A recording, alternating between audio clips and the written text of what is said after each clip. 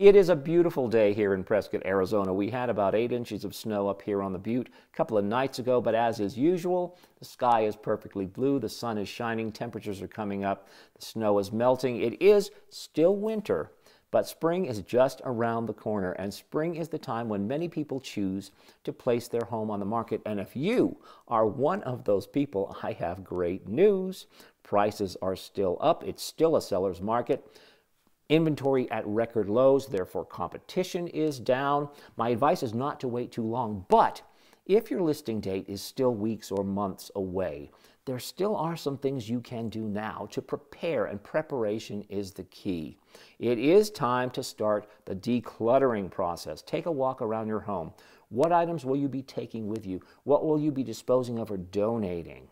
You know, you need to give prospective buyers that blank slate when they walk into your home, especially if you are like me, a collector, if it's Native American pottery or antique dolls or my collection of gigantic ocean liner models.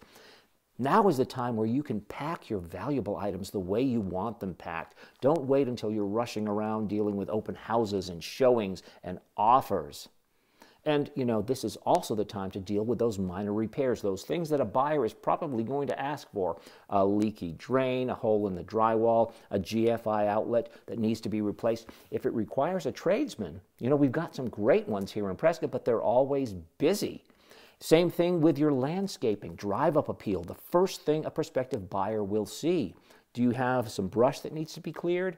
Or is there a walkway, an approach to your home that you'd like to landscape and give that extra pop?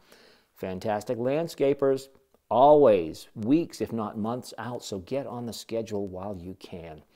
My name is Ered with Better Homes and Gardens Real Estate, BloomTree Realty, right here in Prescott, the #1 brokerage. That's by the numbers and by customer satisfaction.